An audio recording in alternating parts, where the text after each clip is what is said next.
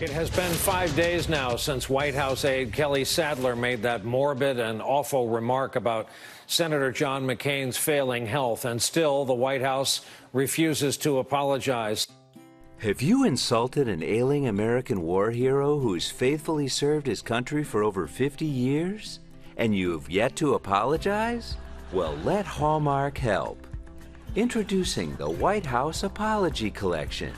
The perfect way to say you're not necessarily sorry. My deepest condolences that this information leaked out. Sorry is a garment worn in India. Love means never having to say you're sorry. For the record, we also don't love you. And can you ever forgive me? Just kidding, go flock yourself. The White House Apology Collection. When you're not sorry, but you're a sorry son of a bitch. It's The Late Show